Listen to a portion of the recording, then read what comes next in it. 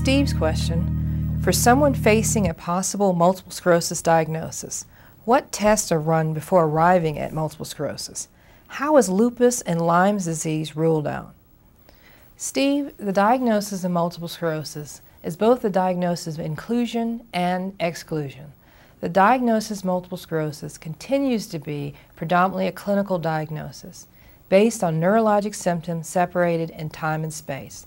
Something happened, it may have improved over a period of time, and then there's a period of time before the next neurologic event.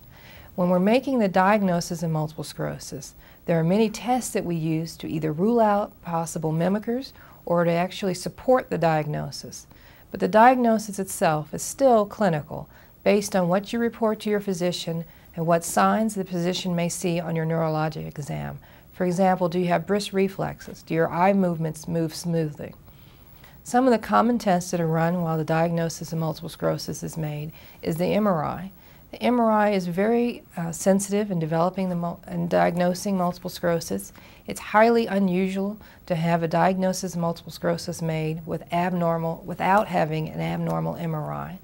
The spinal fluid can be used to support that there's an inflammatory disorder going on.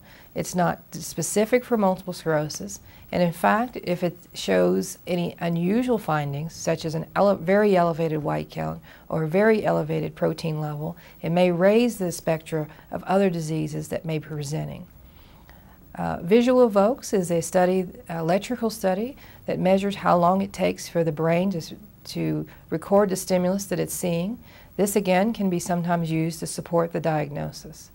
And then based on an individual patient's history, there may be other tests that are included to exclude other things that may be mimicking multiple sclerosis. For example, Lyme disease. In Georgia, there's only been 6 recorded cases of Lyme disease in the last year. We don't spend a lot of time testing for Lyme disease. But if we hear that someone's a hunter and they have had a target lesion or they've had a tick bite that raises a specter of possible Lyme disease, then we may test for that. The other question, lupus. Lupus is a disorder that's much more common in African Americans. It's something that causes skin rashes. There may be kidney involvement.